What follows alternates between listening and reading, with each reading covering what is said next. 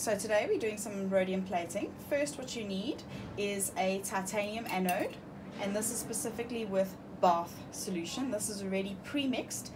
I'm not using the whole gram in one time. I'm only using a little bit so that if you contaminate it, you can throw this away, versus if you use your whole 1 gram at a time, it's an expensive mistake.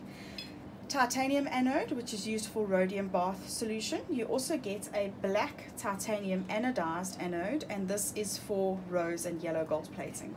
Your principle stays the same regardless of your actual plating that you're going to be doing. So you've got a red and a black cord.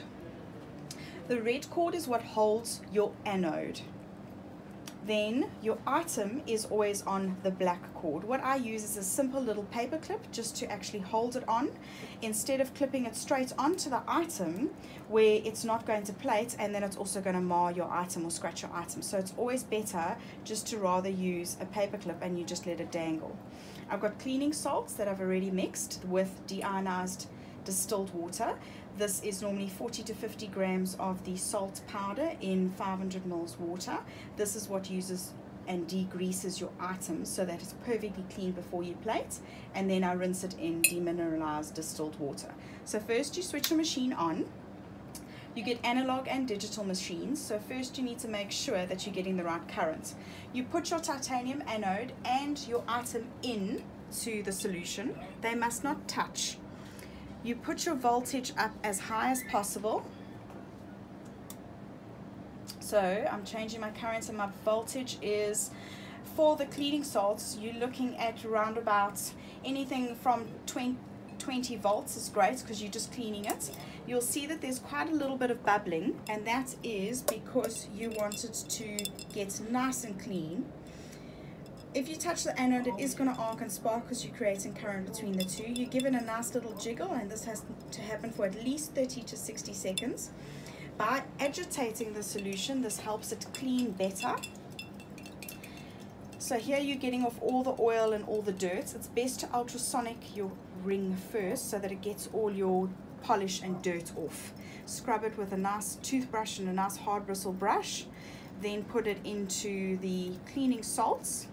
So while this is happening for 30 to 60 seconds, then you need to rinse it. So you can see there's quite a bit of liquid and things. You don't want to put this straight into your rhodium solution because it's going to make it dirty and contaminate it. So you dip it into perfectly clean water and you make sure that it stays nice and give it a nice shake. Let it drip off.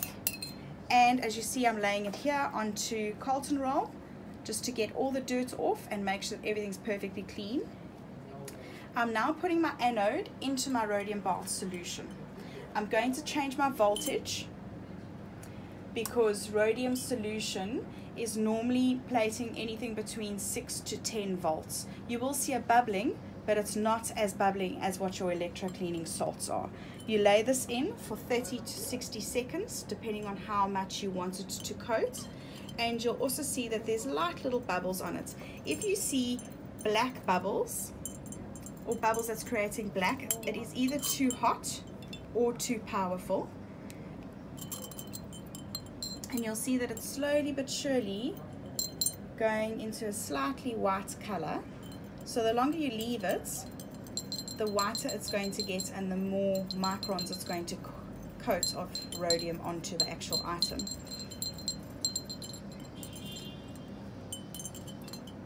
I'm going to up the voltage just a little bit more, just so that it coats it really nicely. Agitation really does help. Once you've finished plating, it's always good to leave your item to rest. Give it a rinse, then let it rest. And you can see that it's really nice and white, sparkly and clean.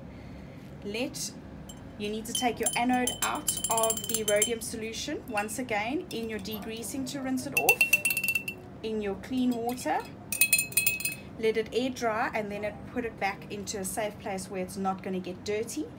Leave your rhodium solution to air out for a little bit of time, and then once that is aired out, say give it 5 to 10 minutes, put your lid on it, put it in a dark spot so that it isn't affected by the UV light, and that is how easy rhodium plating is.